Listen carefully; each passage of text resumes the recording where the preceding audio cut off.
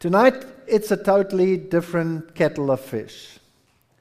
And I'm afraid it's going to be a hair-raising week.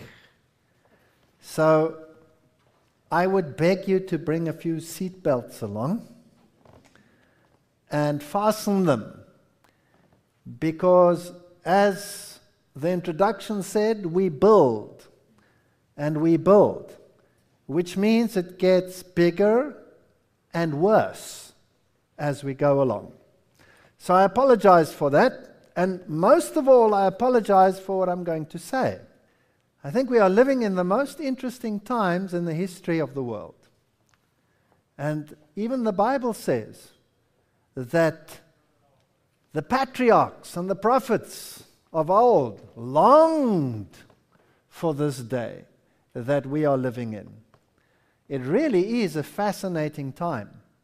But I know that if you tell the truth, there will always be those who are hurt by the truth.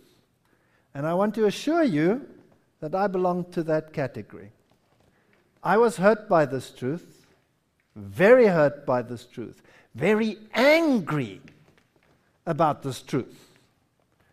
And so, you're welcome to be angry with me. But don't be angry with the truth. Because if it's truth, then it's worth buying.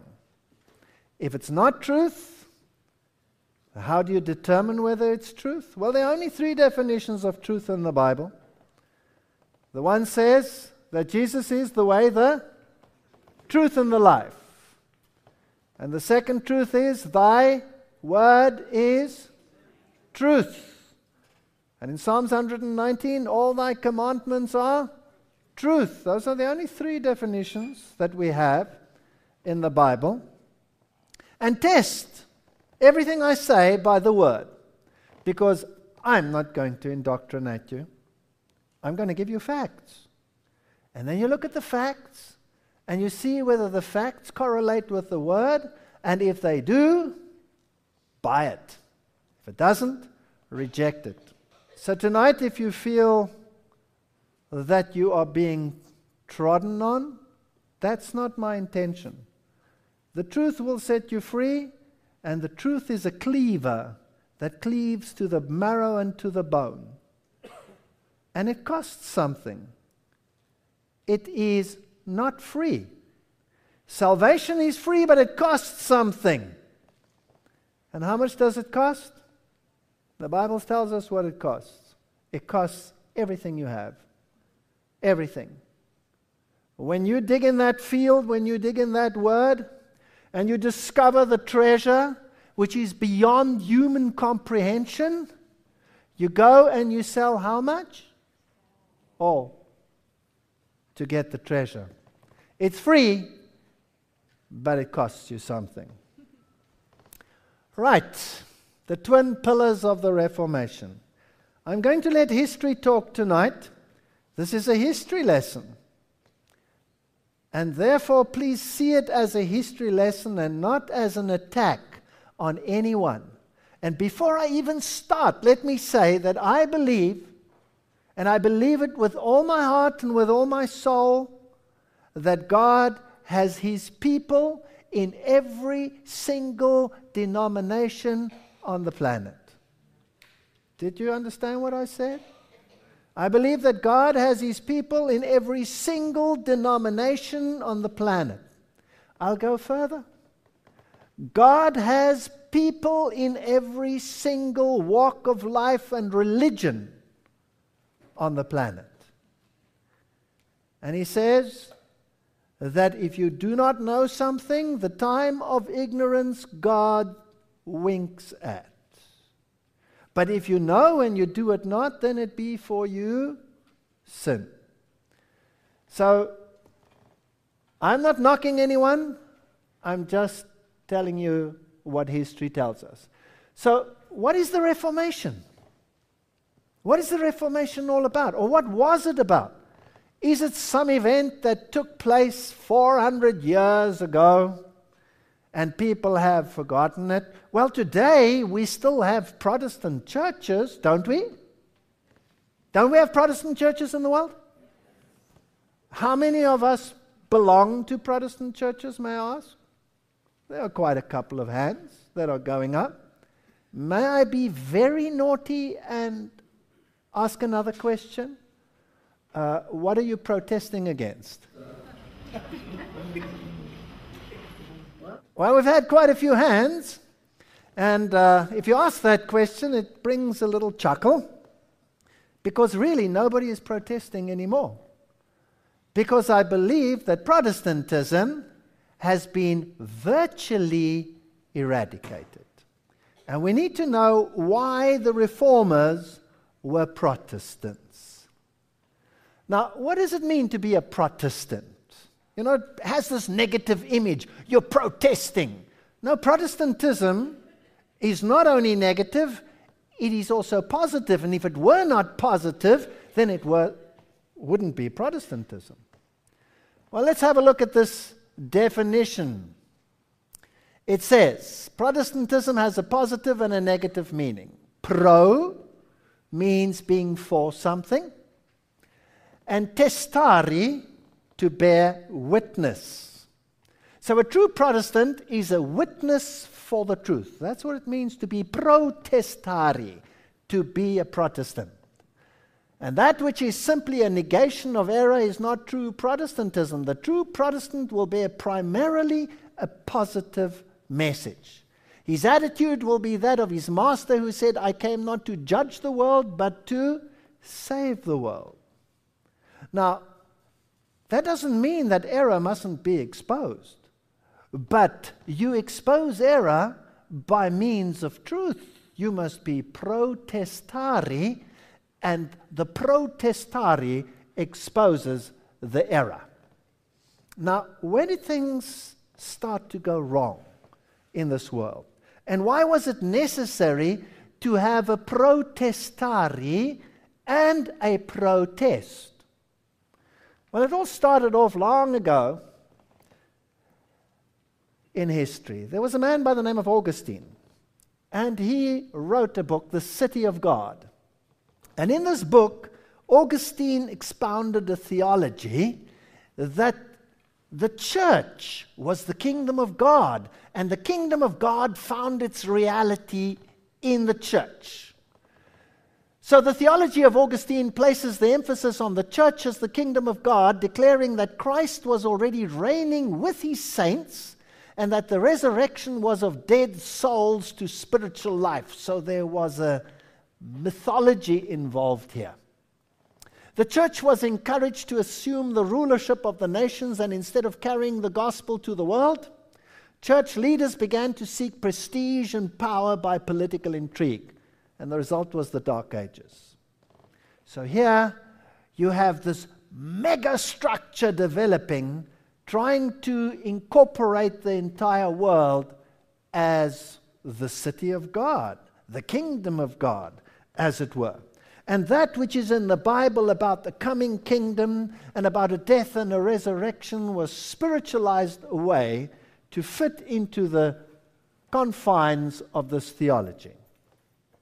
Well, as this power base grew in the world, voices started arising, complaining about the state of affairs.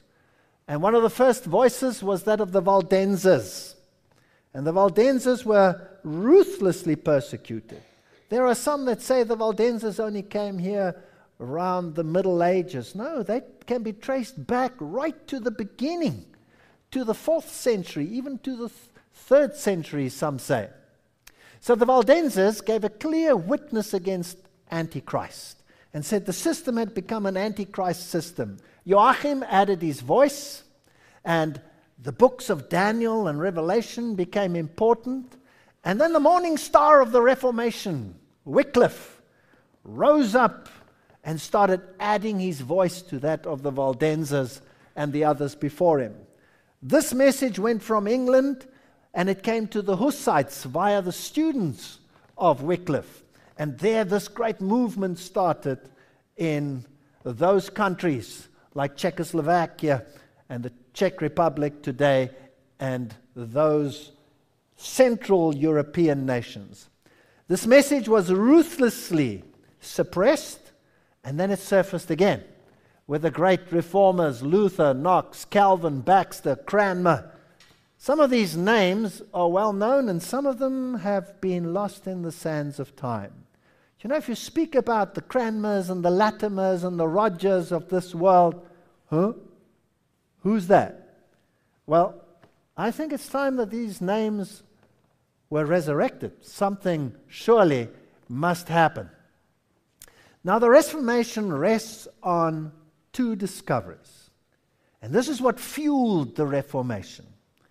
Now, the first discovery is obvious. That's the discovery of Christ, the centrality of Christ, the centrality of the Word, the centrality of salvation in Christ. That was the pillar on which the Reformation stood. And it got a few, power words like sola Christus, Christ and Christ alone. Sola gratia, saved by grace and grace alone. Sola scriptura, the Bible and the Bible alone.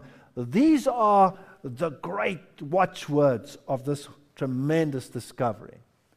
And the second one was equally important in binding the Reformation together. Of course, without the message, it couldn't stand at all.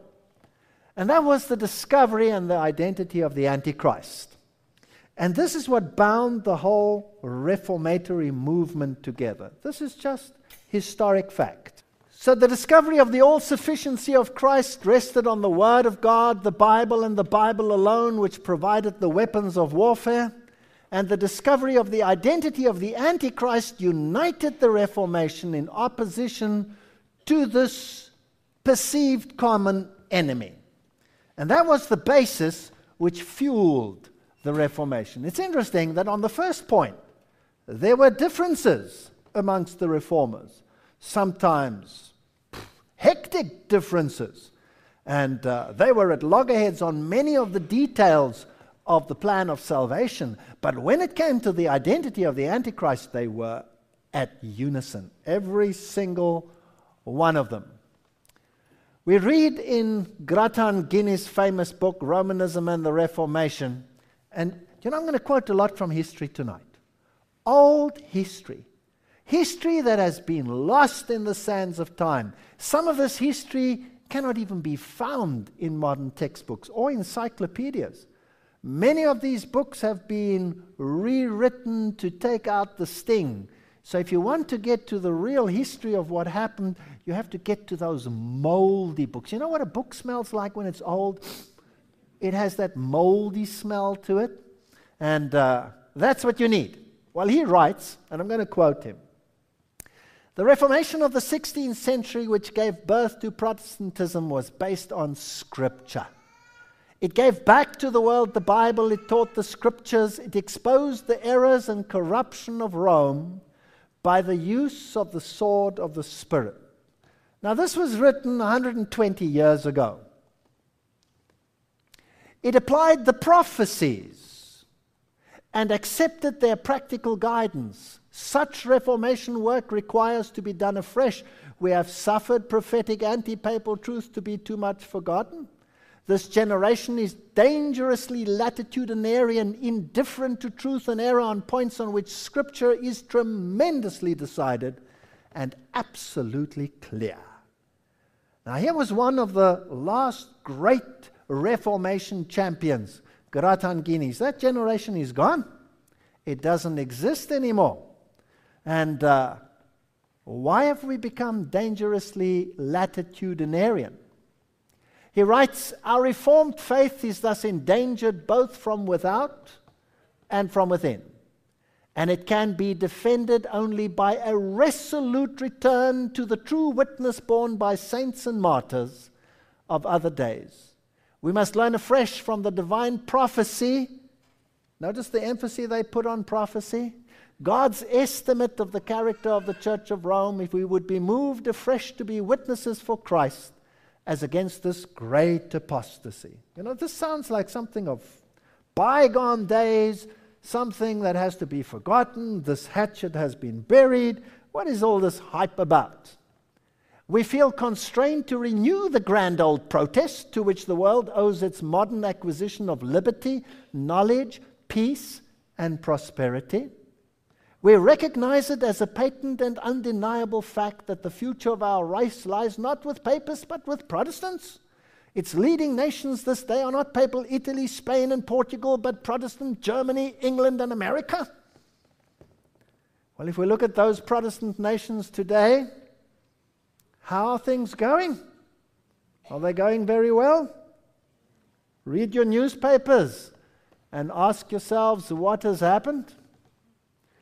He continues to say that Romanism is apostate Latin Christianity and not general Christianity.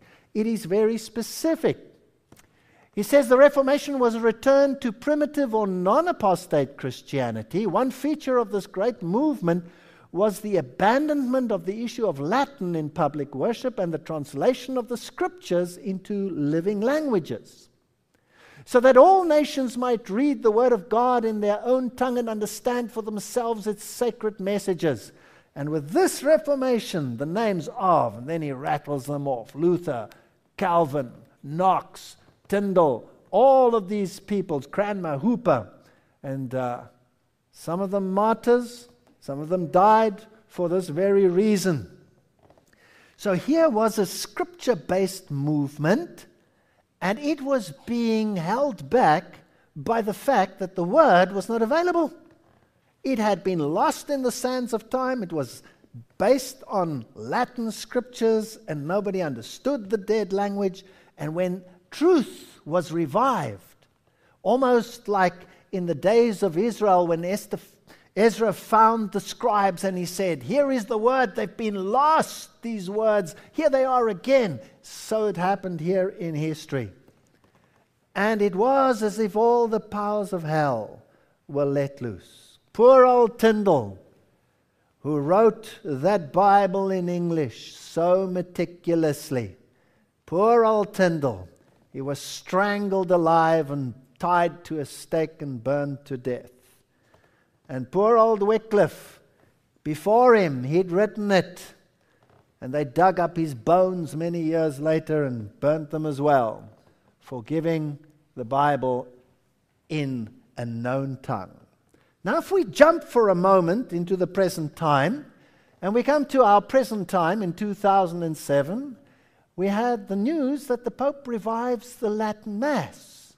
And if we read at the bottom here, it is a decision in the last two lines there, motu proprio, which means he made it of his own accord. You can go back to the Latin Mass. It's like we're taking a step back.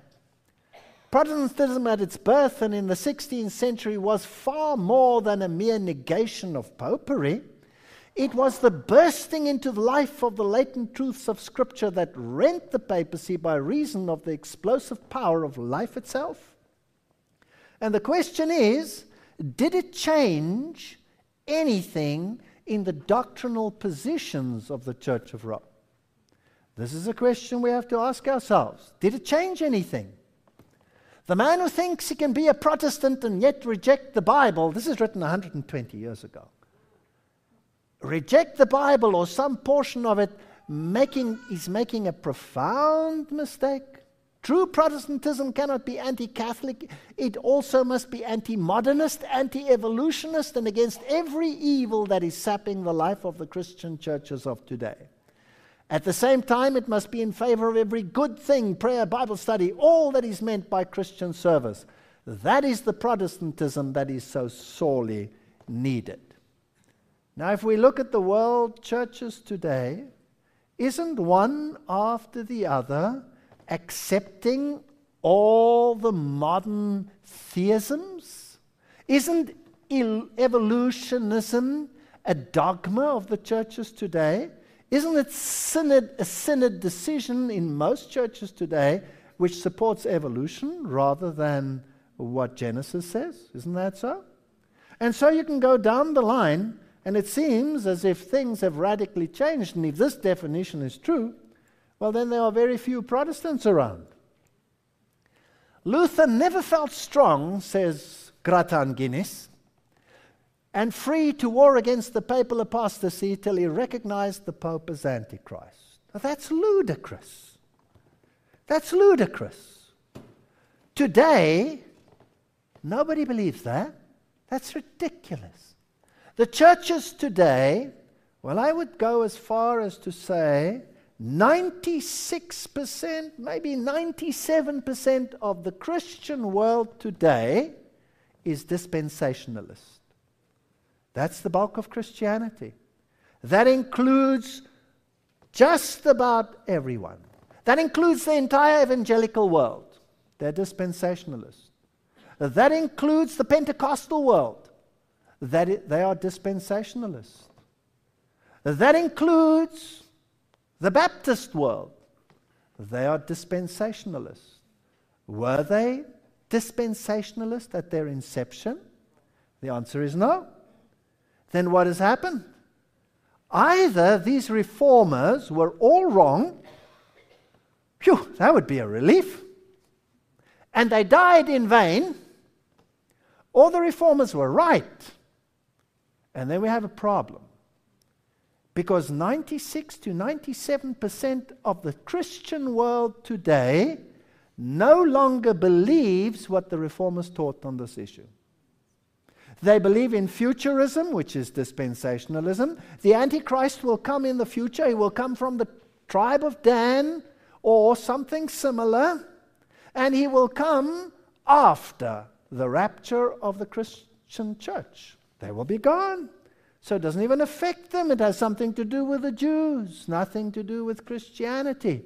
And the generations that have gone by, including the whole of the Reformation generation, was barking up the wrong tree. You see, the Antichrist is future. He's still coming. Now, a couple of years ago, some of the mainline churches might still have believed preterism, that the Antichrist was a Greek king, Antiochus Epiphanes IV, who was active in desecrating the temple in Jewish times, in Greek times, and therefore he was in the past. So the Antichrist was put into the past by some, and then thrown into the future by others. And today, as the mainline churches saw, well, our churches are getting emptier and emptier and emptier, they all jumped onto the bandwagon of dispensationalism. That is the vogue of the day. So this is no longer modern theology. It was then that he burnt the papal bull when he realized this. Knox's first sermon, the sermon which launched him on his mission as a reformer, was on the prophecies concerning the papacy. The reformers embodied their interpretations of prophecy in their confessions of faith. Calvin in his Institutes, all the reformers were unanimous in the matter, even the mild and cautious Melanchthon, the friend of Martin Luther. You know, Martin Luther was like my wife. We all need good breaks in our life. And she's my breaks. They're worn out already, my poor wife. But Melanchthon was like that, a meek and mild one, and Luther was the tempestuous one. And even he was assured of these prophecies. And if we look at modern theology, well, then they were all wrong, every single one of them. Now, how much emphasis did they place on prophecy? Were they perhaps just guessing? Did they have a feeling because of the excesses of the papacy in the Middle Ages? So was it just discontent that drove them in this direction? Or was there something more serious? And we have to ask ourselves that question. Did these people die in vain? Did they not die in vain? These are important questions. Martin Luther said, look at the book of Daniel. You know, Martin Luther looked at the book of Revelation. He couldn't make head or tail of it. He says, this can't be right.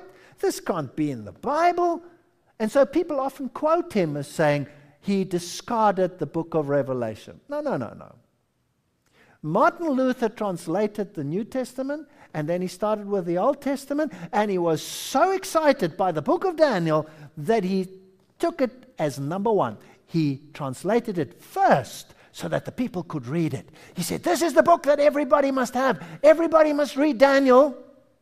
And when he studied Daniel, and when the theologians of his day studied Daniel, suddenly the book of Revelation opened. And instead of being a closed book, it became an open book. And Martin Luther was so excited later by the book of Revelation that when they published his first New Testament, it was covered in pictures taking the scenes from the book of Revelation. Listen to what he writes. Therefore we bid that all earnest Christians read the book of Daniel, to whom it will be a consolation and a great profit in these last miserable times. 400 years ago, he would have to live today to see what's going on. But when these things begin to come to pass, look up and lift up your heads, because your redemption is at hand. For the same reason we find in Daniel that all the dreams and visions, how fearful they might be, end always in joy and gladness with the coming of Christ and his kingdom. Yea, for that chief article of faith, the coming of Christ, these visions were given, explained, and recorded. Martin Luther played a tremendous role in the Reformation, and he placed a tremendous emphasis on prophecy and on the second coming of Christ. Those were the issues which kept them firing away. Martin Luther wrote Schriften, volume 22, he wrote in 1538, in commenting on the prevalent godlessness, he said, I hope that that day is not far off, and we shall still see it. He had a second coming expectation.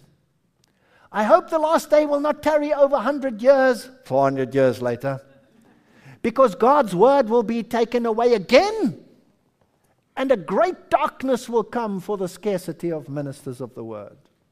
We have more ministers today than in any other time in history, and I would like to be so bold tonight as to say his words have been fulfilled. That's quite a statement if you take all the preaching that is being done in the world. He wrote, O Christ, my Lord, look down upon us and bring upon us thy day of judgment, and destroy the brood of Satan in Rome. You could go to jail for saying that today. It would be classified as hate speech. But fortunately, I'm just reading history. There sits the man of whom the Apostle Paul wrote in 2 Thessalonians that he will oppose and exalt himself above all that is called God, that man of sin, that son of perdition. What else is papal power but sin and corruption? It leads souls to destruction under thine own name, O Lord.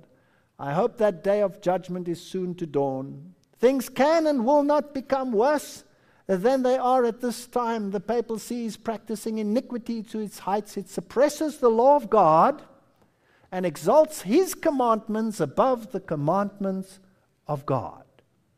Wow! That's a fascinating statement. Archaic, old-fashioned, out of tune. We have to ask ourselves these questions. They're serious questions. Let's jump to modern times. Let's jump to the American pastor. I'm not here to knock anyone. I'm just showing how times have changed. This is none other than Rick Warren writing in Purpose-Driven Life, page 285. And I took a photostat so that people could read it for themselves. It says there, when the disciples, in the second paragraph there, wanted to talk about prophecy, Jesus quickly switched the conversation to evangelism. He wanted them to concentrate on their mission in the world. He said, in essence, the details of my return are none of your business. What is your business is the mission I've given you. Focus on that, because no one knows the day or the hour. So don't worry about all this prophecy. If you want Jesus to come back sooner, focus on fulfilling your mission, not figuring out prophecy. Purpose-Driven Life, page 286. Martin Luther said, study the prophecies. The modern theologians say, we need a different form of Christianity today. We are not so hooked up on prophecy. That's quite interesting. If you take that the whole world is so hooked on prophecy, but they're hooked on a different kind of prophecy. They're hooked on futurism, some of them perhaps on preterism, but nobody's hooked on this kind of prophecy. What does the Bible say about prophecy? 2 Peter 1 verse 19. We have also a more sure word of prophecy, whereunto you do well that you take heed, as unto a light that shineth in a dark place, until the day dawn and the day star arise in your hearts. The Bible says, study your prophecy. For prophecy came not in old time, but by the will of man, but holy men of God spoke as they were moved by the Holy Ghost. 2 Peter 1:21. So the Bible says, study the prophecies. Martin Luther said, study the prophecies. Look in the book of Daniel. Martin Luther, 1483, 1546. Wow, time flies. 400 years ago. He proved by the revelations of Daniel and St. John, by the epistles of Paul, Peter, Jude, that the reign of the Antichrist predicted and described in the Bible was the papacy. He must have been wrong. He must have been wrong if 96% of Christianity today says there's no such thing in the Bible. He must have been wrong. He must have been misreading Daniel in the Revelation. He must have been misreading. He must have been misreading what these people were saying. And all the people said, amen. A holy terror seized souls. It was Antichrist whom they beheld seated in the pontifical throne.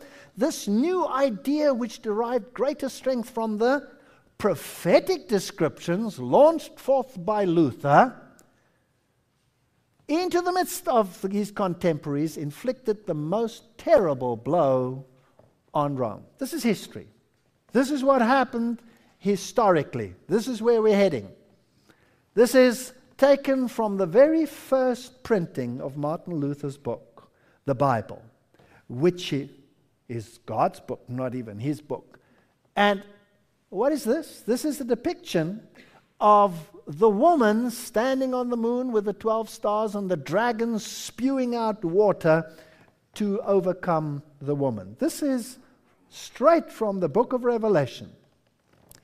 Here he is, and he's showing the beast with the 7 heads, with the woman riding upon it, with the triple crown, which is the papal triple crown, the woman, the church, riding on this beast, this political entity, and the kings of the world bowing down in reverent obedience.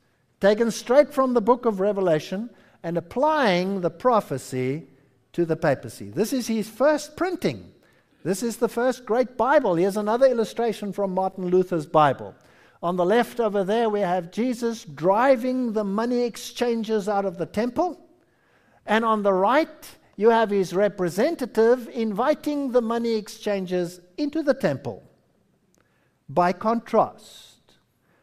And then he has that little dog at the bottom. Fascinating illustrations, because the Bible says outside are the dogs. And dogs means unbelievers. But here we have the dogs inside. Fascinating what these reformers came up with.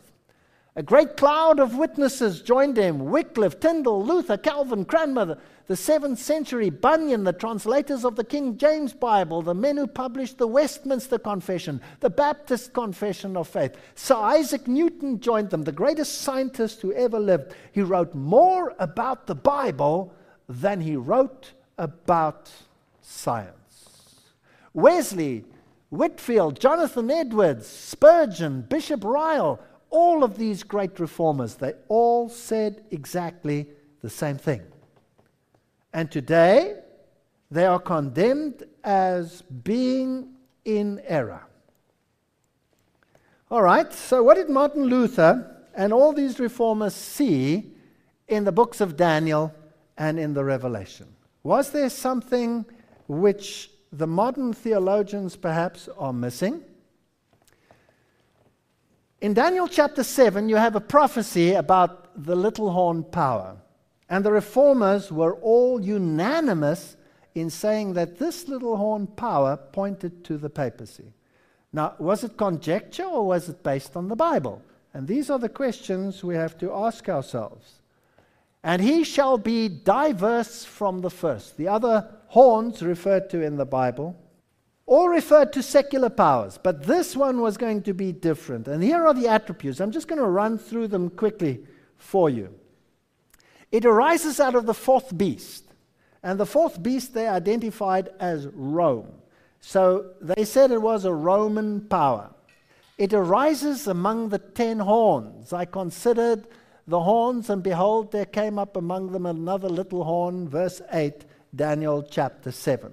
So they were saying, well, the fourth beast is Rome, and there are 10 horns, 10 kingdoms. The Roman Empire had been divided up into 10 by the barbarians. And after it, there came this little horn. After the 10 horns, another shall arise after them, verse 24.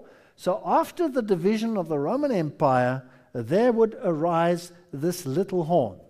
And this one was to be different from the other horns. He will be diverse from the first, verse 24. These are the characteristics which the reformers used to identify the Antichrist. He's more stout than the others. And that we find in verse 20. So he has political clout. He can set up kings. He can depose kings. He has the power to do that. He can divide territories. Which power did that? They attributed it to the papal power. He uprooted 3 kingdoms before whom 3 fell. Well, it's history that the Ostrogoths, the Visigoths, and the Vandals were opposed to this system's rise, and that they were eradicated in order to give horn status, and horn in the Bible by definition is political status, to the system. And then he had eyes like the eyes of a man, and he spoke great words against the Most High. We find that in verse 8 and verse 25. In this horn were the eyes like the eyes of a man, and a mouth speaking great things against the Most High. Verse 25. I'll show you what the reformers did with that one. It's quite interesting. And he will wear out the saints. This power will make war against God's people. Now it's fascinating that preterism and futurism leave out the entire spectrum of Christianity. He will change times and laws. He will think to change times and laws. Verse 25. Which power would have the cheek to attack God's law? What other attributes does it have? It would rule for a time, times, and half a time. They shall be given into his hand until a time, times, and the dividing of time. Verse 25. Today, we make that a literal 3.5 years and apply it to the Antichrist power, which will come sometime after the rapture. The reformers had a totally different view on that, as we will see. It shall devour the whole earth. This is interesting. The fourth beast, which shall be different, shall devour the whole earth and shall trample it and crush it, and it will exist until the end, until the Ancient of Days came. So it arises out of the fourth beast, out of the Roman Empire. It reigns until when? Until the coming of Christ. But here we have a problem, because modern theology says something else. He's going to come in the future. And then his dominion will be taken away at the end of time. The judgment shall sit, and they shall take away his dominion to consume and destroy it unto the end. Now the reformers were so adamant about this prophecy that they decided to put it in stone. And so in their main seat of Protestantism, which was Nuremberg in Germany, they decided to get the best sculptor of his day to put it in stone above the Rathaus. And there it is in Nuremberg to this day, standing there as a silent witness. Now, let me just give you the citation here. It says, the Rathaus, or the town hall, with 3 magnificent Doric portals over which the prophetic beasts of Daniel are carved. These impressive figures, authorized by the city council, were sculpted by the well-known artist Leonard Kern. When? 1617. That's almost 400 years ago. And there they've stood, silent witnesses to the theology of the reformers. Under the building of vaulted dungeons and chambers of torture, earlier employed by the Holy Office of the Inquisition, that is, for the prosecution of dissenters and confessors of the Reformed faith. So here they turned the tables, and where there were dungeons of torture, here they put their theology in stone. Now let's have a look at these. And the idea came to me, I wonder how many people today, 400 years later, would even know what it stands for. And it puzzled me and tickled me, and so we got a couple of friends together and we went there to find out. Well, here they are, all these magnificent portals of the Reformation, and here's the one portal depicting the first two beasts of Daniel chapter 7. And if you look on the left there, you can see a figure and a lion with eagle's wings, and on the right there's a bear with 3 ribs in his mouth. And if you go to the other side, well, there you will see another figure on the left, a leopard beast with 4 heads, and you have another figure next to it. And on the right over there, you have the terrible beast with the 10 horns and another figure next to it. And they wanted to make sure we don't forget. So they put, next to the one on the left there, next to the leopard beast, they put Alexander the Great, so that posterity wouldn't forget. They said, that's Greece. And next to the next one, they put Julius Caesar, just to make sure that people don't forget we're dealing with Rome. So let's have a look at them. There's the lion with eagle wings, the first beast. Next to him, none other than Nebuchadnezzar. Who did they say it was? Babylon. They said it represented Babylon. On the other side, they put Cyrus the Great. The second beast, they said, was Medo-Persia. And then on the other portal, the 4-headed leopard beast of Daniel chapter 7, they put right there Alexander the Great. And on the other side, they put Julius Caesar and the terrible beast with the 10 horns, amongst which came up another little horn. So the little horn was definitely Roman. It wasn't Greek. Now that's a problem. Because if preterism is right, then the little horn must be Greek, and he must come out of the 3rd beast and not out of the 4th beast. If futurism is right, well, then we have even a bigger problem, because then all the beasts are gone and there is no 4th beast. Then it must come out of nothing. So here we have a problem.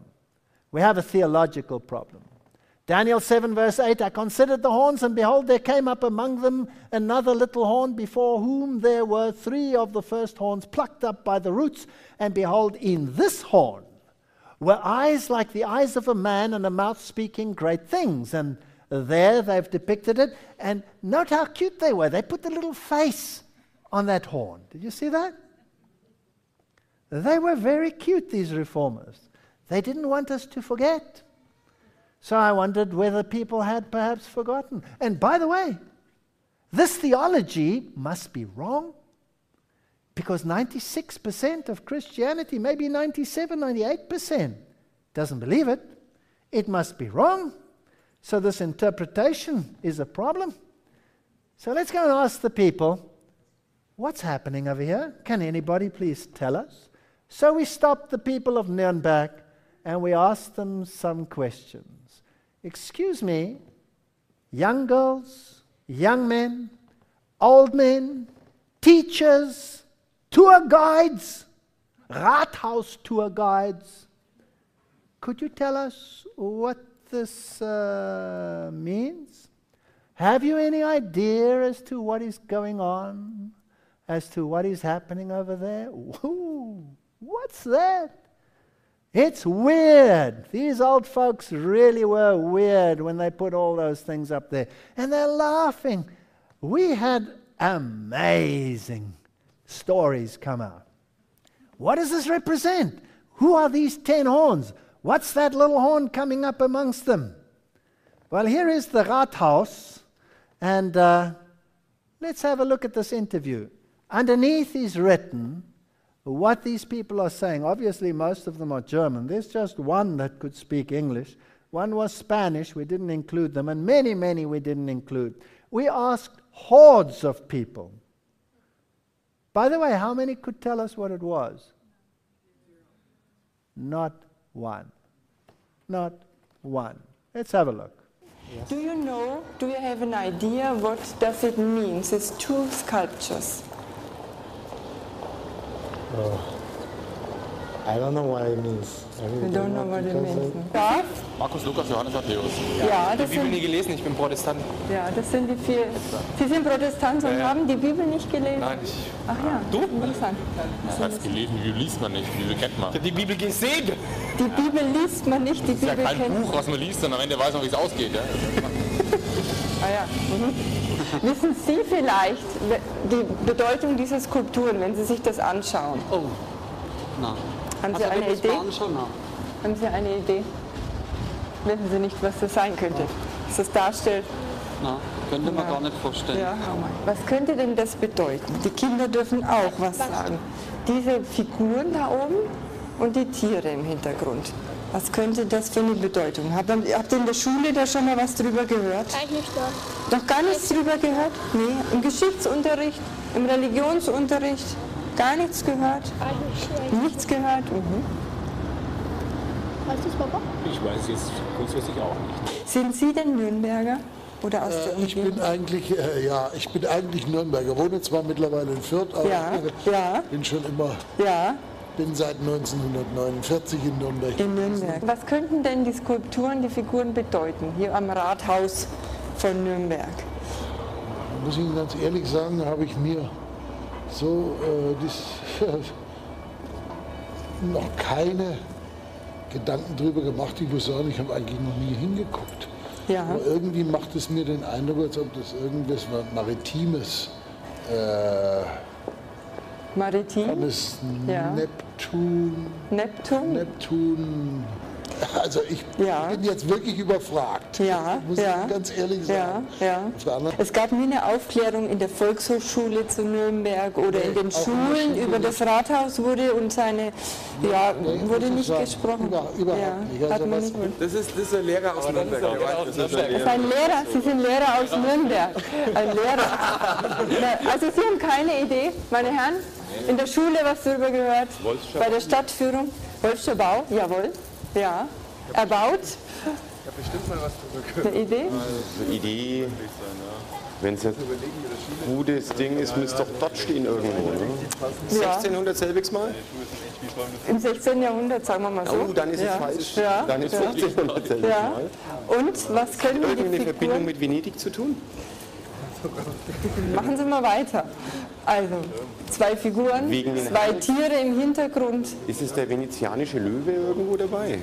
Sie sind Lehrer. Welches Fach belegen Sie denn? Ich bin Geschichte? Hauptschullehrer. Hauptschullehrer? Ja. Dann wird es in der Stadtführung, in Exkursionen hier aufgeklärt, was diese Bedeutungen sind? Am Wolfschen Rathaus? Wird das gemacht? Also ich habe es in der Uni damals gemacht, das ist schon über 20 Jahre her. Ne? Also von daher weiß ich jetzt nicht so genau, ob das vorgekommen ist. Ja, da fragen Sie mich natürlich. This is the tour guide. Da muss ich leider passen. Ja, noch nie was drüber gehört in den Exkursionen? Mit Sicherheit mal. Ja. Allerdings geht es natürlich dann auch immer schnell wieder verloren. Ja, verstehe. Ne? Aber so in den Stadtführungen zu Nürnberg wird es nicht erwähnt, was die Bedeutung dieser Figuren am Rathaus. Zumindest jetzt nicht bei denen, die mir im Gedächtnis geblieben sind. Ja.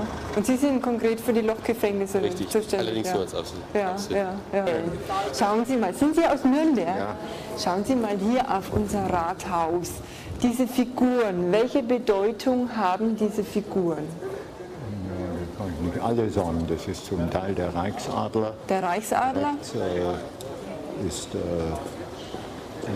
das andere Wappen, aber nicht das Wappen der Stadt Nürnberg. Ja, ist nicht das Wappen der Stadt Nürnberg? Aha. Und die Tiere und die Menschen, also diese Figuren oben, welche Bedeutung? Wissen Sie nicht. Ich danke Ihnen sehr herzlich. Isn't that incredible? Not even the tour guide. And we knocked and said, please, we need the tour guide. The tour guide came out, as you saw. Has anybody ever explained this to you as tour guide? No. You are responsible for the dungeons down there? Yep. Do you know what it means? No. The other man said, Neptune. Perhaps it's Neptune. It's amazing. Nobody remembers. And that's why I'm doing these lectures. I think it's time we remembered. There are three. I'm going to read to you what the Reformers are writing. And I'm going to tell you what the Reformation stood for. And if it is logical, and if it's Bible-based, and if it's accurate, well, then there's something seriously wrong with the times in which we are living.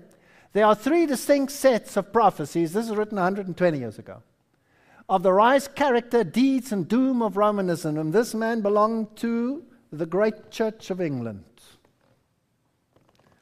The first is found in the book of Daniel, the second in the epistle of Paul, and the third in the letters of the Apocalypse of John. And no one of these three is complete in itself. It is only by combining their separate features that we obtain the perfect portrait. Daniel's foreview presents the political character and relations of Romanism. The Apostle Paul's foreview, on the other hand, gives the ecclesiastical character and relations of the power. And John's prophecies, both in Revelation 13 and 17, present the combination of both. The mutual relations of the Latin Church and the Roman state. So there are three distinct sets of prophecies. And there in this horn were the eyes like the eyes of a man and a mouth speaking pompous words. Daniel 7 verse 8. Let's read what the Reformers wrote. This is a summary of the Reformation theology. The rule of Rome, we repeat, has never ceased. It was a secular pagan power for 5 or 6 centuries. It has been an ecclesiastical and apostate Christian power ever since. The rule of Rome revived in a new form and was as real under the popes as of the 13th century as it had been under the Caesars of the first. It was as oppressive, cruel, and bloody under Innocent III as it had been under Nero and Domitian.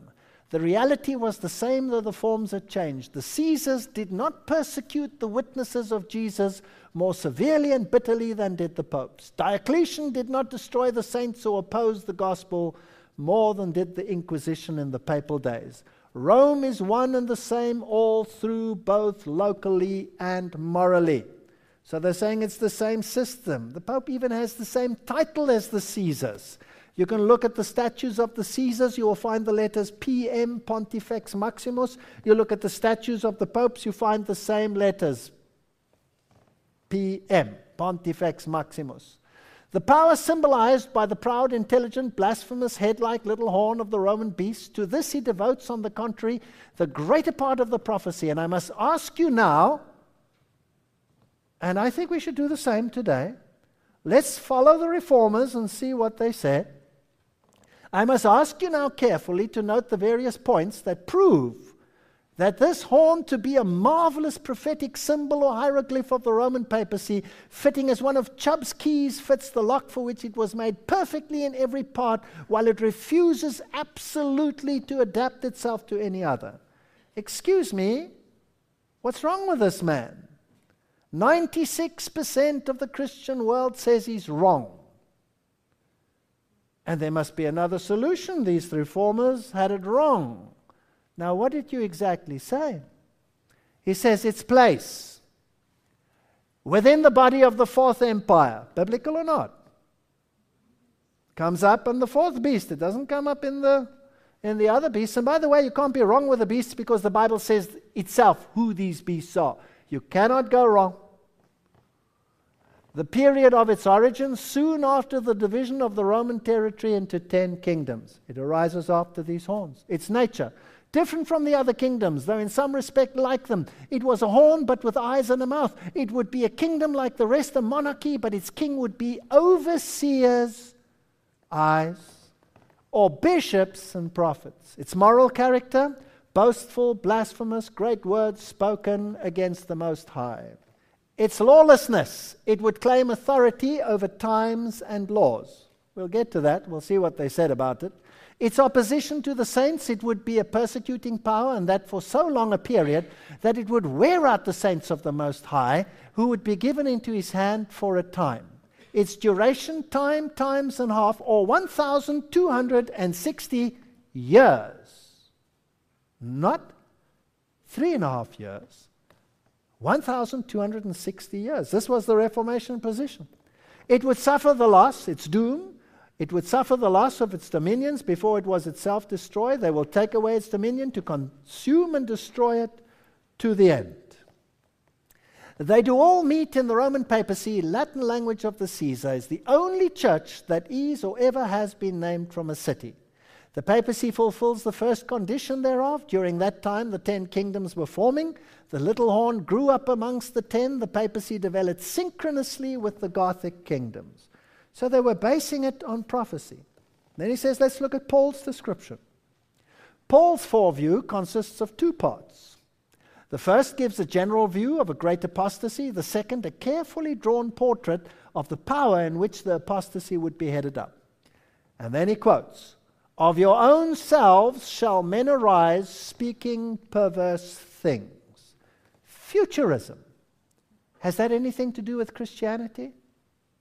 No, because it arises after the rapture of the Christian church. But Paul says, out of you Christians will come this power. So he's saying, of your own selves shall men arise. Now the Spirit speaketh expressly, and I quotes Paul, that in the latter times some shall depart from the faith, giving heed to seducing spirits and doctrines of devils, speaking lies in hypocrisy, having their consciences seared with a hot iron, forbidding to marry, and commanding to abstain from meats which God hath created to be received with thanksgiving of them which believe and know the truth. For every creature of God is good, and nothing to be refused if it be received with thanksgiving, for it is sanctified by the word of God and prayer. And then he continues and he says, here we have not only a prediction that there would be an apostasy or a falling away from the faith in the Christian church, but a description of its origin and character. His origin was to be satanic. Its doctrines were to be doctrines of devils or demons. It was to assume authority, to lay down laws and prohibitions. Prominent amongst these was the prohibition of marriage. Marriage, although thus divinely ordained, would be prohibited. And meats, though created to be received with thanksgiving, would be forbidden, certain foods. The substitution of an external religiousness and self-imposed sacrifice and true holiness of heart, speaking lies and hypocrisy, having their consciences seared as with a hot iron. Do they meet in the papacy? Which church forbids its ecclesia to marry? The papacy. Do they have special injunctions in terms of eating and drinking?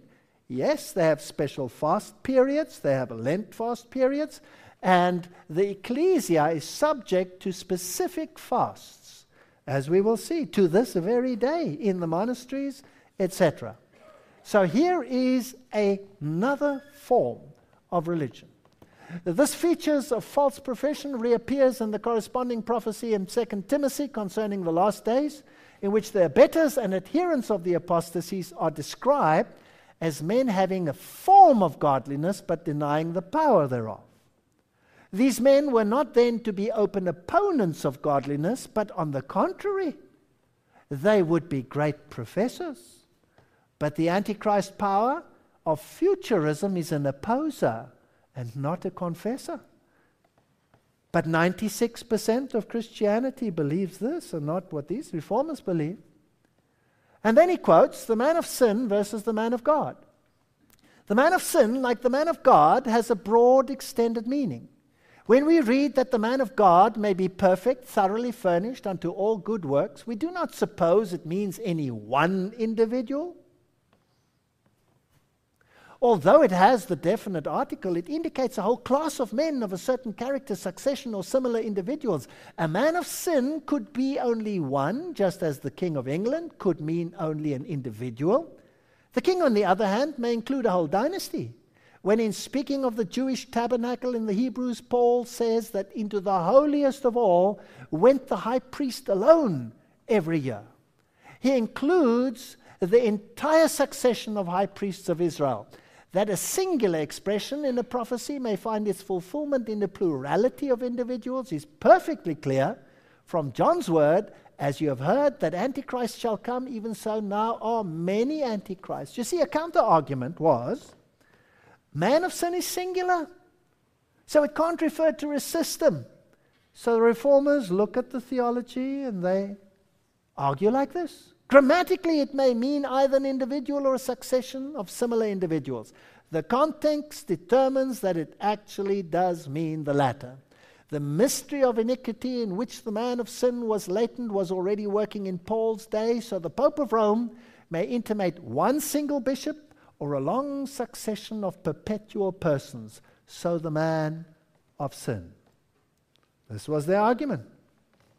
He says no duration is mentioned in the prophecy by Paul, only 2 time limits. Daniel has a duration, but Paul has 2 time limits.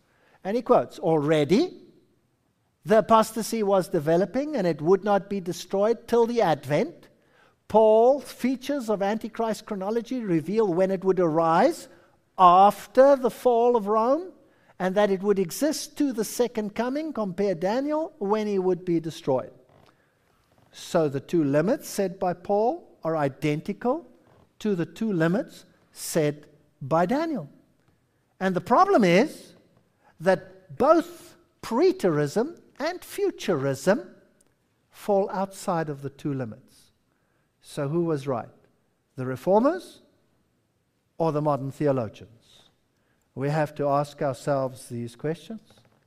He sits in the temple of God. I like the argument here.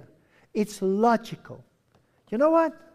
I'm tired of people saying Christianity is a crutch. It's not a crutch, it's a cross. It's tough to be a Christian. He sits in the temple of God. The face of the man of sin is the face of a false apostle, the dark face of a Judas. Written upon the wall of the temple, son of perdition. Did you know that that word occurs only twice, that title, in the Bible? One in regard to Judas and one in regard to the Antichrist. Only twice is it used. So he says he sits in the temple, son of perdition. The man of sin is a Judas, a secret enemy, while a seeming friend. A familiar friend, yet a fatal foe who betrays with a kiss and a hail master. Observe the place occupied by the man of sin, the temple or house of God. Now notice what the reformers said. Please note it very carefully. They said, this is not and cannot be any Jewish temple. This was the position of the Reformation. What is the position of modern theology? What does futurism dictate? What does dispensationalism dictate today? We are going to see a rebuilding of the temple in Jerusalem, all eyes on Jerusalem. And when that temple is rebuilt, Antichrist will come and he will sit in that temple of stone and he will suppress the Jews. Is that the modern theology? Yes or no? That's the modern theology. It's preached by virtually every mega group on the planet, from Pentecostalism through evangelicals, through Baptist theology today. All of them are preaching that message. The Reformer says this is not and cannot be any Jewish temple. Why would they say that? They must be wrong. Paul, who uses this expression in his prophetic portrait of Romanism, employs it both in Corinthians and Ephesians with reference to the Christian church. In the second epistle to the Corinthians, writing to Gentile Christians, he says, ye are the temple of the living God. In Ephesians, he calls the church a holy temple, a habitation of God through the Spirit. To fall emphatically, the temple of God was the church of Christ. This is the temple in which his prophetic eye saw the man of sin seated. It is no person in a temple of stone, but a power in the Christian church. That was the position of the Reformation. It's biblical, it's logical, it's sound exegesis. His character. As Christ acts for God, so the man of sin acts for Satan. Christ and he are antagonistic powers, the power of light, the power of darkness, the majesty of heaven, the might of hell. And as the Son of God humbled himself, so the man of sin exalts himself. There is infinite self-abasement in a one, and the divine nature stooping to humanity, and infinite self-exaltation in the other, the human and the satanic assuming to be divine.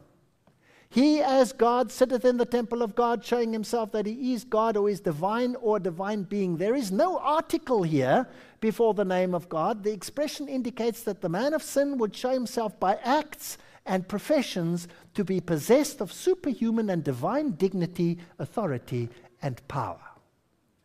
They were thorough. They were thorough in their Bible study. I like this argument. This is profound. You know, when I read what these reformers wrote, it struck me how deep their theology was. Observe the position of the man of sin.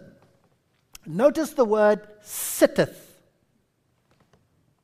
And connect it with a seat, a word which occurs 3 times in the New Testament. It is used twice with reference to the seat in the temple of those who sold doves, who turned the house of God into a house of merchandise and a den of thieves. And once in the sentence, note carefully, the Pharisees sit in Moses' seat. It comes from the Greek katitzo. And from katitzo comes the word cathedral, the bishop's seat. And also the expression ex cathedra, as when we say the Pope speaks ex cathedra or from his seat officially. There in that exalted cathedral position and claiming to represent God, the man of sin was to act and abide as the pretended vicar but real antagonist of Christ, undermining his authority, abolishing his laws, and oppressing his people. Wow! If this exegesis is correct, then we are in serious trouble today. He says, let's compare what Paul wrote and what Daniel wrote. Both are Roman. The self-exalting horn or head represented by Daniel is Roman, and the other one has a geographical seat, the time when he arises, all of it fits. They have the same chronological point of origin. Both arise on the fall of the individual, undivided empire of Rome, and they have the same chronological termination. It ends when Christ comes. Both exalt themselves against God. Daniel mentions the proud words of the blasphemous little horn. Paul, the audacious deeds of the man of sin, showing himself to be divine. Both begin small, inconspicuous powers, developed gradually by great influential ones. Both claim to be teachers of men. Please note this one. Daniel's little horn was to have eyes. As a bishop or overseer, the word bishop means overseer. In that he was to have a mouth, that is, he was to be a teacher. While Paul assigns to the man of sin ecclesiastical eminence, a proud position in the temple of God or the Christian church. So here we're talking about a Christian system and not some future system that has nothing to do with Christianity. Both are persecutors. Daniel describes the little horn as a persecutor wearing out the saints, and Paul speaks of the man of sin as opposing and calls him the lawless one. So these are comparisons that cannot just be disregarded. To sum up, the two have the same place, Rome, the same period, from the 6th century to the second coming of the Lord in glory, the same wicked character, the same lawlessness, the same self-exaltant defiance of God, the same gradual growth from weakness to dominion, the same episcopal pretensions, the same persecuting character, the same twofold doom. Everything fits, slots in. And then he sums it up. He says, these resemblances are so important, so numerous, so comprehensive, and exact, as to prove beyond all question that the self-exalting, persecuting power predicted by Daniel and this man of sin foretold by Paul are one and the same power. Even Romanists admit this to be the case and call the power thus doubly predicted the Antichrist. The only thing they do is they throw it into the future or they throw it into the past. This is the Douay Bible. This is the Roman Catholic counter-Bible to the Reformation. It says, he sitteth in the temple of God, etc. By these words is described to us the great Antichrist, come from their own Bible notes. But of course, just throw him into the future so that generations of Christians can just sit and not be perturbed by the power of Antichrist. He has nothing to do with them. Now, what did the Reformers say? Well, let's go to the Reformers themselves and see how they argued the points. Nicholas van Amstorff, who was he? He lived from 1483 to 1565, and he was a contemporary of Luther's. He was a theologian in the early Lutheran church, and Luther said of him, "My spirit finds rest in my dear Amstorff." So they were soulmates. Van Amstorff writes, "He, the Antichrist, will be revealed and come to naught before the last day, so that every man shall comprehend and recognize that the Pope is the real true Antichrist and not the vicar of Christ. Therefore, those who consider the Pope and his bishops as Christian shepherds and bishops are deeply in error. But even more are those who believe that the Turk is the Antichrist." Boom! I want to give you the argument of the Reformers. Today we have voices which are going up all over the world which are saying Islam is the Antichrist. Right? Have you heard that? Yes. Many churches are beginning to say Islam is the problem. Well, the Reformers already said that's nonsense. The Turk stands for Islam. Why are they in error? Because the Turk rules outside of the church and does not sit in the holy place, nor does he seek to bear the name of Christ, but is an open antagonist of Christ and his church.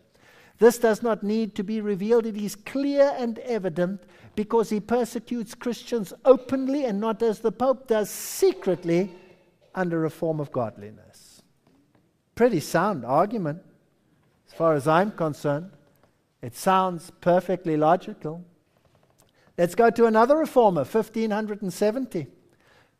This is Flacius, who wrote a tractate on Antichrist, and he says, "The sixth and last reason for our separation from the Pope and his followers be this: by many writings of our church, by the divinely inspired word, by prophecies concerning the future, and by the special characteristics of the papacy, it has been profusely and thoroughly proved that the Pope with his prelates and clergy is the real true Antichrist, and that his kingdom is the real kingdom, a never-ceasing fountain and the mother of all abominable idolatry." That's the Reformation position. It's harsh, it's straight, it's direct. This is George Nigrinus, 1530 to 1602, an evangelical theologian, and he was also a German. And he used to take up the argument with the Jesuits. So there's a lot of discourse between him and the Jesuits. He says, "The Jesuits claim to be sorely offended and have taken my declaration as an insult and a blasphemy in branding the papacy as the Antichrist, of which Daniel, Paul, Peter, John, and even Christ prophesied." And then he says, "But this is as true as it is that Jesus is the Messiah." Wow! And I'm prepared to show it even by their own definition of the word Antichrist. These reformers, they didn't mince words. They stood up and they said their thing. This Jesuit further contends that the papacy cannot be Antichrist because the papacy has lasted for centuries. Please listen to his argument. But that the Antichrist is supposed to reign only 3.5 years. Who teaches that today? The entire world? The entire world? You hear it from every pulpit. And what did the Reformer say? He says, this Jesuit contends that there will be 3.5 years. But no one doubts today that Daniel spoke of year days and not literal days. The prophetic time periods of 42 months, 1,260 days, 2.5 times, are prophetic, and according to Ezekiel 4, a day must be taken for a year. Antiochus, their preterist Antichrist, and as many is a type of Antichrist, and as many days as he raged and raved against the Jews, so many years shall spiritual Antiochus, Antichrist, rage in the midst of the Christian church. Fascinating stuff. So they took it for day years. By the way, does the papacy fulfill this condition? When did it arise as a horn A horn has to have political status, not just church status. It got its political status in 538 AD.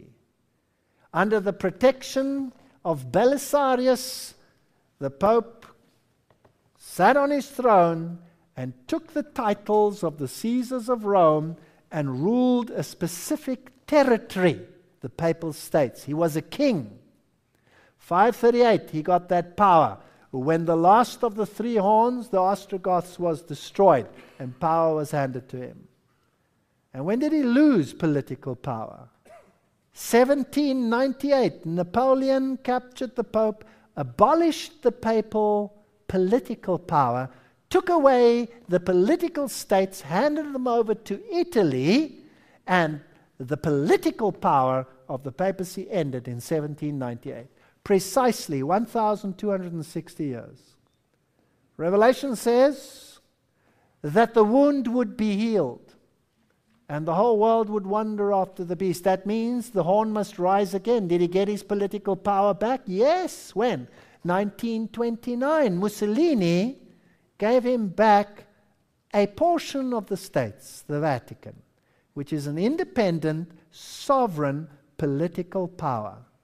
So he fulfills the prophecy precisely, and the reformers identified it as such. Now, let's look at another reformer, David Craterus, 1530. That's the last of the fathers of the Lutheran Church.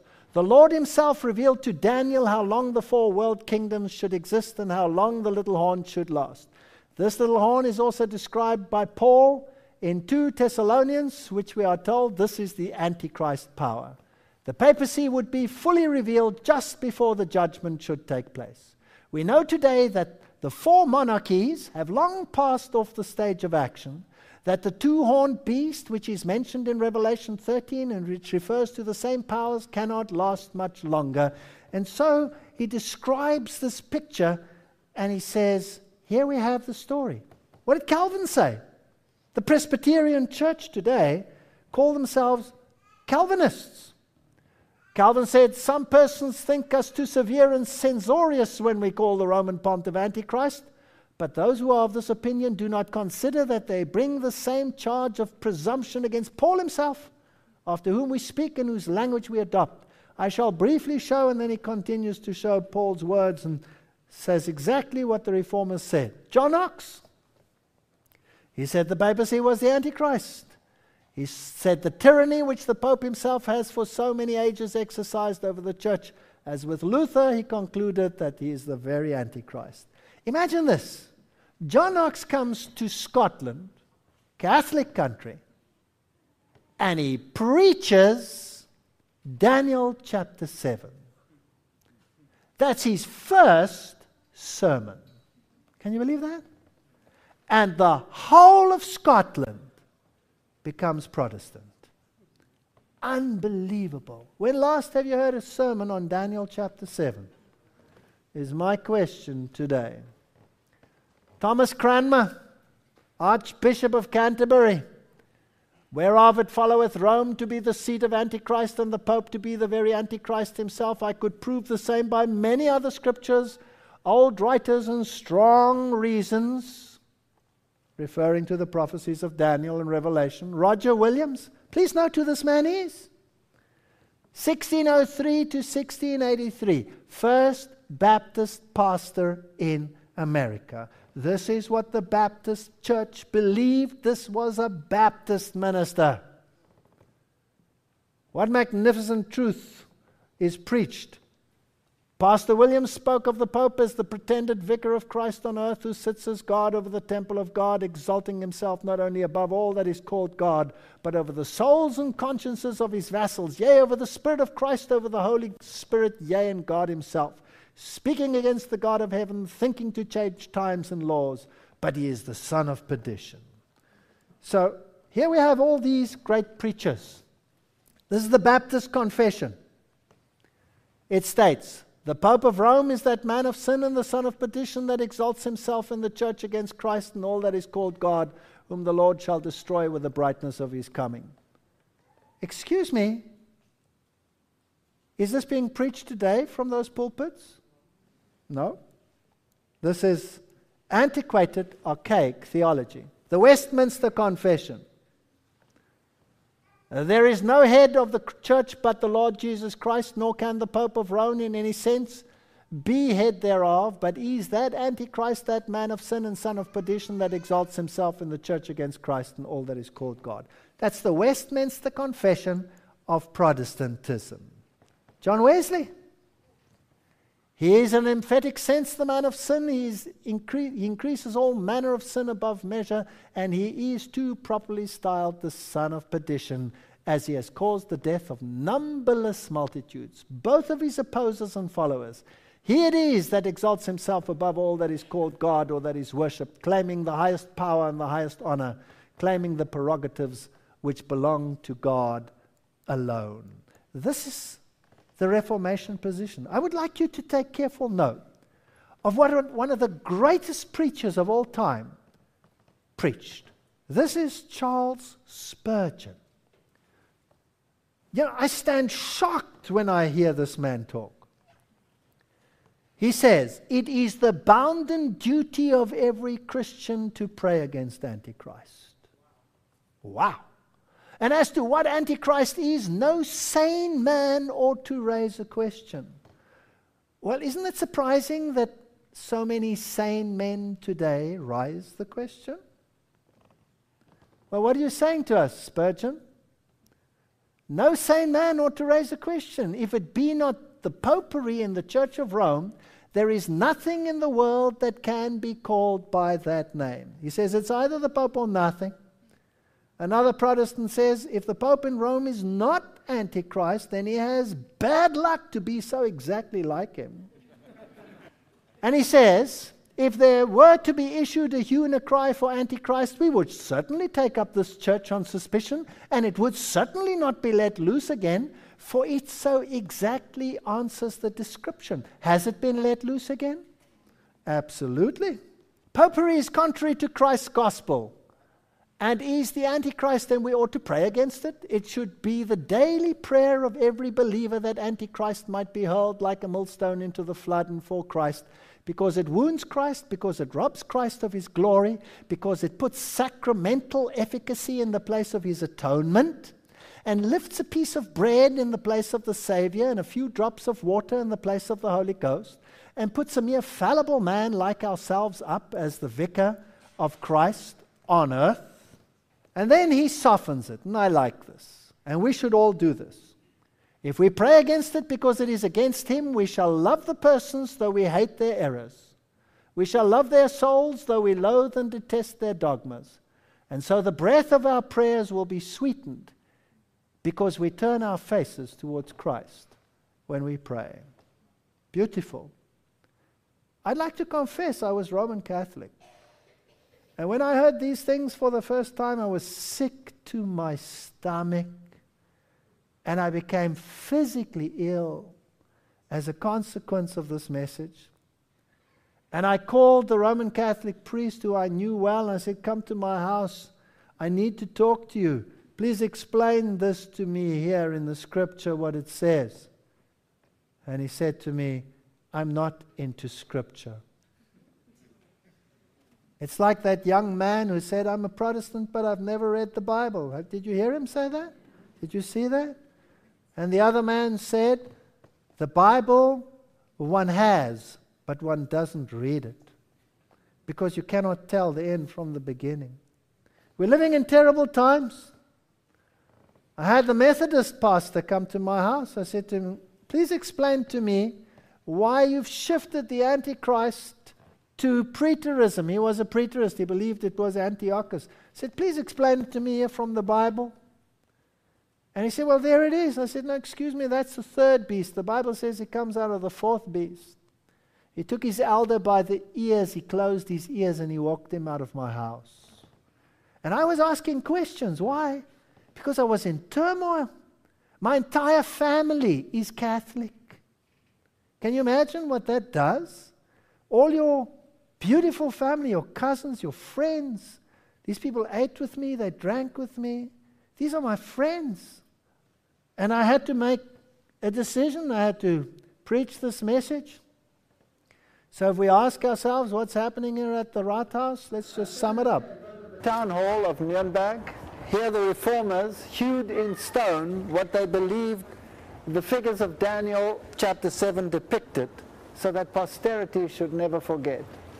On the left up there we have the lion with eagle wings, representation of Babylon, and this they confirmed by putting Nebuchadnezzar next to the lion. On the other side over here we have the bear, the second beast of Daniel chapter 7, with 3 ribs in its mouth, which they identified as the Medo-Persian Empire, and they put Cyrus the Great next to it so that nobody should forget. Above this doorway we have the other 2 beasts of Daniel chapter 7. On the left there we have the leopard beast with the 4 heads, and the 4 heads were depicted as Greece, as we see by the statue of Alexander the Great, which they have placed next to the 4-headed leopard beast. On the other side we have the terrible beast of Daniel chapter 7 with the 10 horns and the little horn which has a face on it in the center. The reformers were all united on the fact that the little horn represented the papal system. In fact, John Knox preached his first sermon on the beasts of Daniel 7, and this started the Reformation in Scotland. It was only when the reformers realized that these beasts represented a sweep through history and that the little horn was the final phase of the Antichrist power that they separated from Rome and regarded the papal system as the Antichrist system. They hewed it here in stone that posterity should never forget, but they have surely forgotten, as we saw here today, with all the amazing answers that we got to the question, what do these animals represent? Well, I want to take you to modern Germany. I walked on the footsteps with my friends of the Reformation. And this is probably one of the great centers of the Reformation. You cannot get a bigger center than this. I mean, after all, there it says it is a UNESCO center, a World Heritage Site. This is the Wartburg. This is the greatest historical event in history after the Middle Ages. This is where Martin Luther translated the Bible and gave us the New Testament in a tongue that everyone could understand. Well, we went to the Wartburg. Wartburg, what can you reveal to us? It's beautifully restored. It's magnificently adorned. Communist East Germany supplied the funds for its restoration. It's a magnificent building today. This is the old drawbridge that had been drawn up, and Martin Luther was inside, and the papal assassins were outside waiting for him to stick his nose out. If he should have done it, he would have been dead. So he decided to work, which is good for him. And there's the old drawbridge. And inside you have this magnificent restoration. It must have cost countless millions to restore this place. And we dutifully went and we stood in the queue and we joined the tour through the Wartburg. And we were going to go through the history of the Wartburg, and we were going to find out what it all meant and where all these great events took place. We were excited. And the tour guide, he was a young fellow, well-trained, very articulate, took us from room to room. Here is the old hall where they sat in the Wartburg, where the Duke sat. And if you look at the windows, today, restored, you have St. Francis, and there you have St. Elizabeth. In German, that would be die Heilige Elisabeth, Saint Elizabeth. She was a German saint, much like a Mother Teresa who has been canonized. And here you have the Wartburg concert, and it says there, Elisabeth von Thüringen, 1207 to 1231, it says down there. She was the great patron saint of this area. And the tour guide took us from one building, from one room to the next, beautiful mosaics against the wall like this.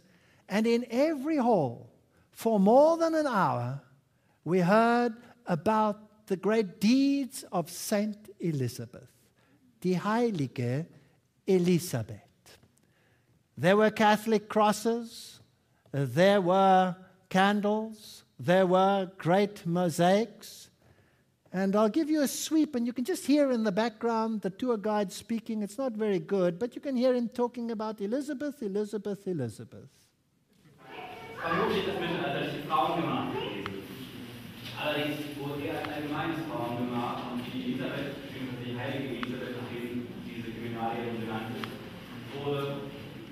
war wohl noch eine von vielen Frauen, die hier also im Laufe der Zeit gelebt haben. Im Laufe der Zeit wurde dann auch zunehmend der.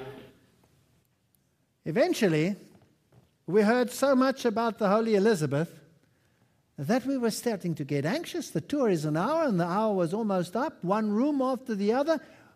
We were walking on the footsteps of the Reformation, and this is the greatest heritage site that the Reformation has to offer. Tour guide was showing us these mosaics with one depiction of the Holy Elizabeth after the other. Magnificent. Well, when you come into the portal, this is what you see. Elisabeth von Thüringen. And there is the poor sinner kneeling at the feet of Elizabeth. You see, Roman Catholic theology says that if someone is a saint, he has additional merit. He has done more than it requires to go to heaven. And therefore, this additional merit can be transferred to someone who has a shortcoming in that area. And that is why the veneration of saints is encouraged. Martin Luther is depicted in the same portal as the great beer drinker, the drunkard. Eine Frage noch, Herr Luther. A question, Mr. Luther. And then they have this picture of Martin Luther down there. Hier spreche ich und kann ich anders. Martin Luther, the great graffiti man. Hier spreche ich und kann ich anders. A reference to, here I stand. I can do no other. So help me God. And here it's being ridiculed. Der Ring der Elisabeth. Oh, if you can touch the ring of the Holy Elizabeth, you will be saved. Elisabeth von Thüringen, Heilige Elisabeth. Hundreds of books on all of these things. As we were walking through this great arena, wondering when are we going to get to the Reformation, and the time's going, I started grumbling, and some of us started to grumble. And a man, fairly big man, not enormous, but fairly big, but very impressive in his appearance, leather boots, leather pants, leather jacket. He had biked to the area, and he looked tough. And he walked up to me, and he looked a bit grumpy, and he went, and he bumped me in my ribs. And I said, ooh, I better keep quiet. Maybe I'm disturbing the man. And then eventually we got to the next Holy Elizabeth exhibit, and this man popped. And he said, I came to this place, and I walked to the Lutherstube, and I wanted to go in there where he translated the Bible. And what did they do? They didn't let me in. They threw me out. I was denied access. So I joined the tour. And now, what's happening? Nothing about Luther, only this Heilige Elisabeth, Heilige Elisabeth. I'm a Lutheran pastor, and I want to know where Martin Luther wrote the Bible. Guess what the tour guide said to him? Not part of the tour, sir. Well, we haven't got it very well on camera, but we'll try and show you a little bit. Ich habe mal eine Frage. Ich habe eigentlich die Führung hier geschartert wegen der Lutherstube, denn ich kam nicht hinein, die wurde gleich wieder hinausgeschickt. Ich möchte Sie darum bitten, dass Sie das weitergeben. Kann ich machen. Ja? Die Wartburg steht für Reformation und nicht für Heiligenverehrung. Nun haben wir auch das Jahr der Heiligen. He's on the left there. Es ist das Jahr der Heiligen Elisabeth. Wir feiern den 800. Geburtstag der Heiligen Elisabeth. Und also ich meine nur, Sie können jetzt vielleicht auch ein bisschen Verständnis dafür haben, dass es auf der Welt Gäste gibt. He is very angry. He is very angry. And so we asked the tour guide, are we going to see any of the heritage sites of Martin Luther? And he said, no, not part of the tour. Can you believe that? Is somebody trying to suppress something? Is the history of the Reformation to be made obsolete? I asked the man, can I take a picture of you? I feel a kinship. Can I take a picture? He said, sure. And he said, I'll be a rebel with you. Well, you know, don't judge a person by his coat. This man was a pastor, and he stood up for what he believed, and I appreciate that. I really do. But I hadn't traveled halfway around the world not to see the Lutherstube. And so we went. And we said, we want to go in there. And they said, no. We said, yes, we do. And they said, no. He said, yes, we do. We came here to see this place, and we're going to see it. And this is the house where he translated the New Testament. Up the stairs, the tour guide was very upset in this area. But they let us in. There is the Lutherstube. And there is the room in which the Bible was translated. And there is the desk. This desk is a replica. Above the desk, a picture of his friend, Melanchthon, the mild and gentle, sweet Melanchthon. And you know what struck me? The contrast. It is so apparent. The pomp and the glitter and the mosaics and the absolute magnificence and all the great mosaic depictions of the Holy Elizabeth here and the Holy Elizabeth there, and then this simplicity. And here in the simplicity, using that vertebra down there of a whale as his footstool. And that's the genuine one that he used, by the way. And a chair which probably wasn't too good for the back. There he stood, and here he lived, and here he did the greatest work that posterity is about to forget. What is this series called? Rekindling the Reformation. I believe the time has come when this message needs to go to the world again, and what the reformers believed must be taught again. So we lodged a formal protest. Isn't that what we're supposed to do as Protestants? Not only that, we must base it on the Bible. So we went to the leadership there and we said, excuse me, we want to know why.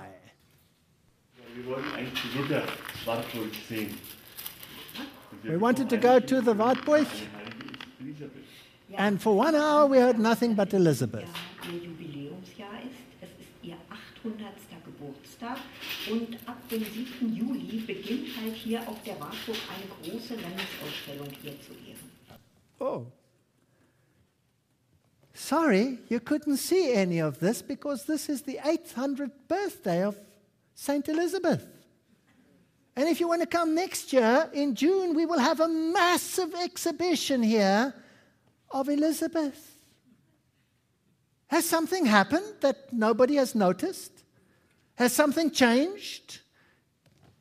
Well, we went to the town. This is the Luther house, Eisenbach. This is where he lived. This is where he taught. There's a little museum. There's nothing worth really looking at inside of it. It's just the building. That's where he was. It's restored nicely, but there's nothing really inside worth watching. This is the little town. And in the same town, you have the home of Johann Sebastian Bach. You know, it's fascinating. When God raised up the Reformation, he didn't only give the Bible back to the people. He didn't only give prophetic insight back to the people. But he raised up the greatest composers of the time, and the great hymns of the Reformation today are lying in some dust chamber. Maybe we need to resurrect some of these things. Here is the church where Martin Luther preached. And it says there, eine feste Burg ist unser Gott. A mighty fortress is our God. Do you remember that song by Martin Luther? You know, if you read the words of that song today, you'd think, whoa, this cannot be. Nobody would imagine to sing something like that today. And what do we see there today? Graffiti. But not Martin Luther's graffiti. This is modern graffiti on this church. And what is the mindset of the people today? When you look at this, that's what it says. Kotz. Do you know what that means? Puke. Puke. It is as if there is a hatred and a disdain for religion. Götzenfresse. What does that mean? That means pagan, false deity food, but in a bad sense. So, horrible words written over here. And when you're walking outside, the posters depicting the times we are living. Domstufenfestspiele, Erfurt, 2007. These are the posters. Wherever you go, there's Catholicism. Wherever you go to a heritage site where the Reformation was present, there it is downgraded, degraded, ignored, sidelined, ridiculed. It's time to start a new Reformation. It's time we looked at the Bible and we looked at the prophecies in the Bible as the Reformers looked at the prophecies in the Bible. And let's see whether the signs of the times and the times we are living in conform to the prophecy of the Reformers, or are we waiting in vain for something which has taken its place? I would invite you to the next lectures as we start unraveling this mystery, and you will be stunned as I was stunned. And believe me, this series is as shocking to me as it might be to you. And this hall is not full enough because people need to know this. And if it's not based on the Bible, what I'm saying, and if you cannot find it in the Word of God, then please warn everyone never to come to my lectures. And if I don't appeal to your mind, then please stay away as well. We want to look at the logic.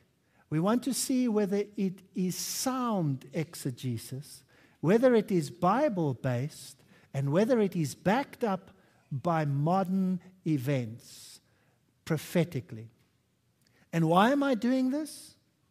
Because the one who's being put down is the Lord and Savior of the world, Jesus Christ.